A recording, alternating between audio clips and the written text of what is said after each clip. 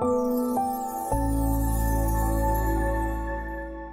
afternoon, Julie Kennedy, General Manager with Grand Rapids Public Utilities, and a recap of the first 2022 regular meeting of the Grand Rapids Public Utilities Commission. Tuesday, January 11th, our meeting was rescheduled one day earlier here. Pretty short and brief meeting here to start off the new year. A few cleanup things as far as our policies are taking place and as far as some of our capitalization. One thing really to note here, to any Grand Rapids area students, if your family resides within the Grand Rapids Public Utilities Service area, you are eligible to apply for a scholarship. It's called the MMUA Tom Bovitz Memorial Scholarship Award. There are 4 different awards throughout the state, from $500 up to $2,000. The application deadline is April 1st. And the information is on our Facebook page as well as our website, and is also at the Grand Rapids High School Counselor's Office. So again, please look at that if your family resides within the Grand Rapids Public Utilities area. We would love to see an application come in from you.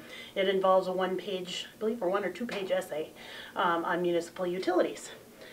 The other thing to really talk about is it's winter and water and frost and those type of things. Steve Matson, our Water and Wastewater Department Manager, announced here that our frost level is at about 3 feet. Typically our water lines are down at 8. But those services do come up to those homes and do come within the frost line.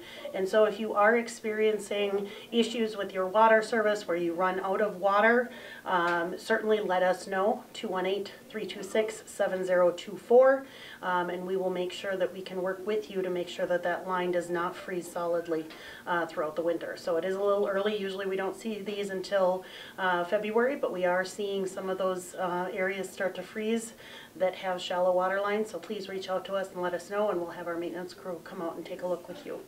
Right now, our February meeting, as far as the date, is up in the air. We've got our legislative conference down in St. Paul that second week in February.